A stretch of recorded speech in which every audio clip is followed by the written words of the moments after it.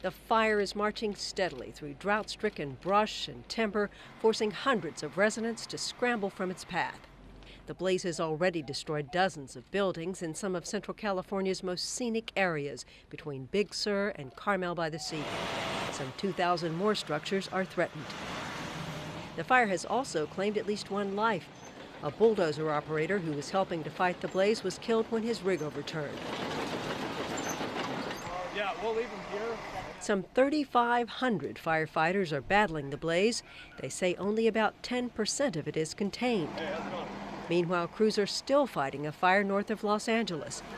California officials have declared a state of emergency for the counties where fires are raging, but they're hoping to get some help from Mother Nature as cooler weather is now moving into some areas.